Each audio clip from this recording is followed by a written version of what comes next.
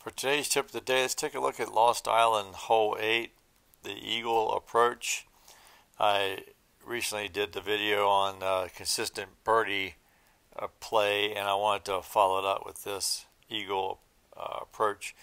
And for me anyway, and maybe I just haven't found what works for others, but for me, I'm really looking for a good wind out of the left with a tailwind component. And any wind out of the right that's a gentle, like a 1 or 2 wind also, particularly again if it's got a tailwind or even a slight headwind will work. But here we have a 3 out of the left with, and it's going to oscillate here, but you can see it's got a little bit of a tailwind component. So we use the Turn Glide Rive. I use Turn Glide Rive. Slide to the left. Put the chevrons on the left side of the tunnel entrance, and then depending on the wind drives how much anhyzer I give it. With a 3 wind, very little. You don't want to overcook this. Anything that goes too far to the right is going to find trouble. So this is a pretty narrow margin for success on this drive, honestly. And here we're going to get right at this tree, which is when we're playing for birdie, that's our goal for the second shot. So we're picking up 1 stroke here, obviously. And then we're going to go, well, I didn't need to go Turn Glide Rive there. I usually go Turn Glide Rive, but that was a longer shot than normal, and I was talking and instead of paying attention there. But we still, oh, that was really high too. Still managed the eagle. Okay, focus. Let's do it again. Okay, here we got a really nice 2 wind with a tailwind component. This is a very favorable wind.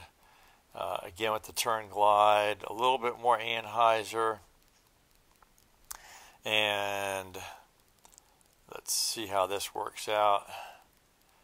That's pretty good.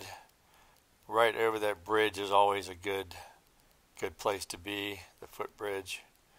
And this is going really long. Wow. This might be a new personal best. Wow, it is. That's pretty awesome. I caught that on video. It's kind of a surprise. Wow, gotta look for Albee here. Okay, well, let's go ahead and run it. That was not a good attempt. It's hard to multitask, guys. No, not really, but yeah, sometimes when you're focusing on talking, you're not focusing on playing. So anyway, that was kind of neat that I caught that on video. Let's take maybe one more look here. Now here we've got a little bit of a headwind component, but it's a 2 wind. So I think we could probably get away with the same drive here. Again, the amount of anhyzer is what you need to practice, because I don't know how many times I have overcooked this and gone OB to the right. It's very, very touchy. But yeah, that's pretty nice. So that's definitely an eagle look. And we're going to go glide skip rive again here.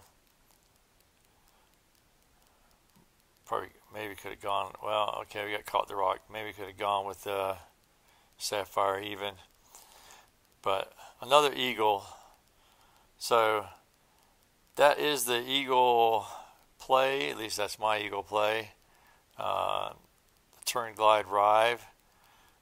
I think it's probably the optimal disc for this hole in favorable wind conditions. Hope you learned something, and we'll see you around the valley.